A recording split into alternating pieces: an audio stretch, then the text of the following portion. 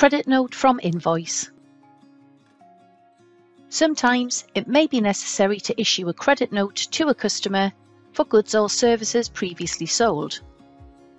If, for example, some of the goods received were damaged, or the values on the original invoice were incorrect.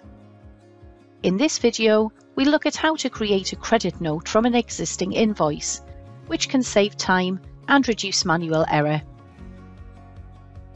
Let's now look at raising a credit note for an invoice that has been posted to the ledgers.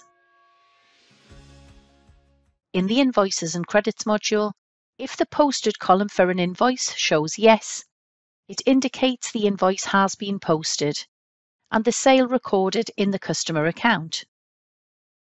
To create a credit note for an invoice that has been posted, from the invoice list, select the original invoice, then click Credit Invoice. From here, enter or make any changes to the information required. From here, delete or amend any line items as required.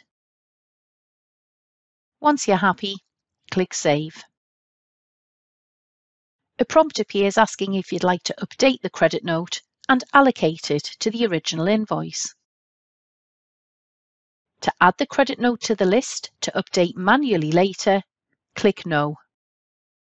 Allocating the credit note to the invoice must also be done manually.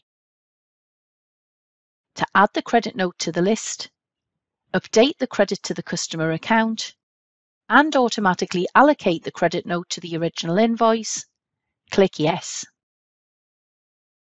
A prompt appears confirming the credit note has been updated and allocated to the original invoice. To close this message, click OK. To return to the main list, click Close. The new credit note appears in the Invoices and Credits list in red.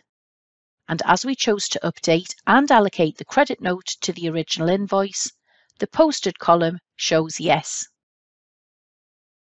In this example, we've created the credit note from a product invoice, which shows a type of CRD. Any credit notes created from a service invoice will show a type of SCR.